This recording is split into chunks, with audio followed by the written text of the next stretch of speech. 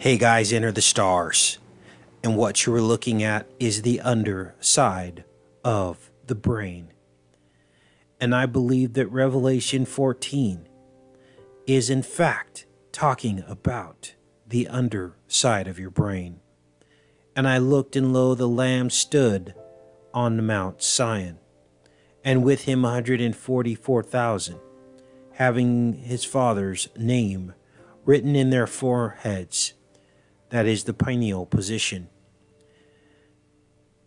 The pineal gland being at the center on the forehead of this face that we see here.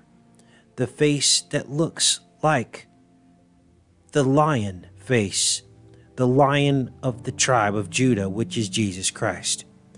And I heard a voice from heaven, and the voice of many waters, and the voice of the great thunder. I heard the voice of harpers harping with their harps. And they sung as it were a new song before the throne, and before the four beasts and the elders, the four beasts being the four lobes on each side of your brain. And before the elders no man could learn that song, but the 144,000, which were redeemed from the earth, redeemed from the eyes of good and evil, redeemed back to the Father. Now this is where it gets very interesting. They were they which were not defiled with women, for they are virgins. They are they which follow the Lamb whithersoever he goeth. These were redeemed from among men, being the firstfruits unto God and to the Lamb. And in their mouth was found no guile, for they were without fault before the throne of God. And I saw another angel fly in the midst of heaven, having the everlasting gospel to preach unto them that dwell on the earth, and to every nation, kindred, tongue, and people, saying with a loud voice, Fear God, and give glory to him, for the hour of his judgment is come, and worship him that made heaven and earth, and the sea, and the fountains of waters.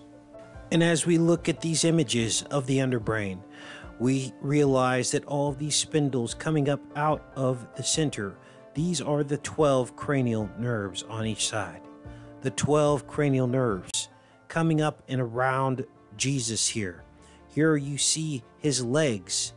Here you see his chest and his face like the lion of the tribe of Judah, and his crown, which is all discussed here in Revelation.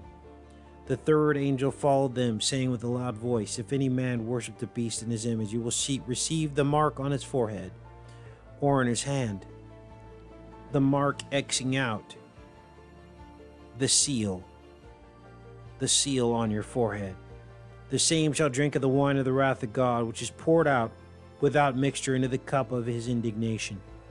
And he shall be tormented with fire and brimstone in the presence of the holy angels and in the presence of the Lamb. And the smoke of their torment is sended up forever and ever.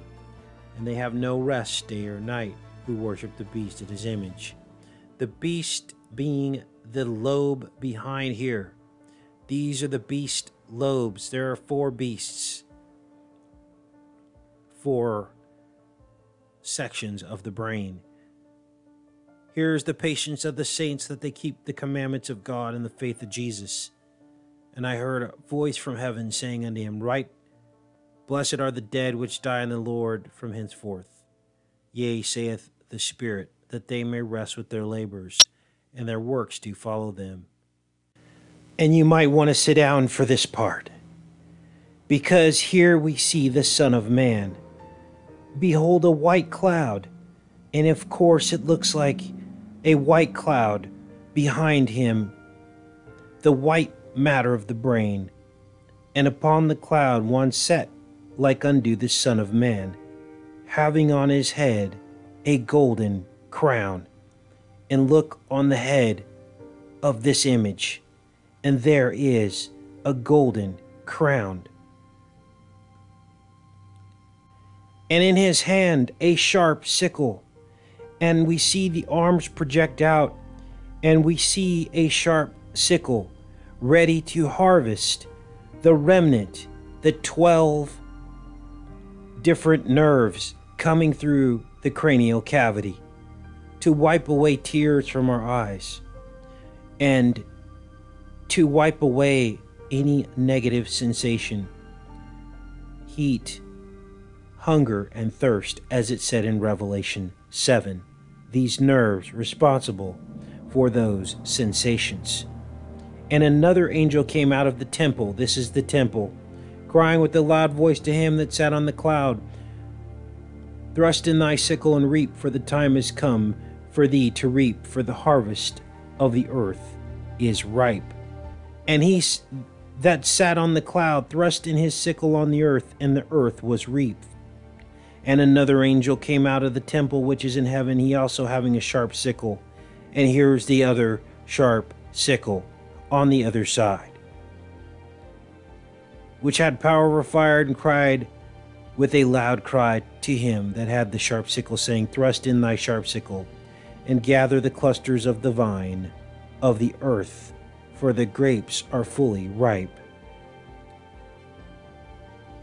And this is the harvest, right before your eyes, underneath the brain, 2 sharp sickles, harvesting the earth. And they gathered the vine of the earth, and cast it into the great winepress of the wrath of God. And the winepress was trodden within the city, and blood came out of the winepress, even unto the horse bridles, by the space of 1,600 furlongs. And guess what? Your brain size is 1,600 centimeters cubed. From early primates to hominids and finally to the Homo sapiens, the brain has grown. The volume of the brain has increased as humans have evolved, starting from about 600 centimeters cubed in Homo habilis up to 1,600 centimeters cubed in Homo neanderthalensis, which was the hominid with the biggest brain size. The increase in brain size stopped with Neanderthals. Since then, the average brain size has been shrinking over the past 28,000 years. The cranial capacity has decreased from around 1,550 centimeters cubed to around 1,440 cubed. And now we get the truth about the throne of God, as we see the armrests, the seat of the brain, and God tucked away in the middle, sitting inside the throne, the Son inside with him. Take care and be safe, you guys.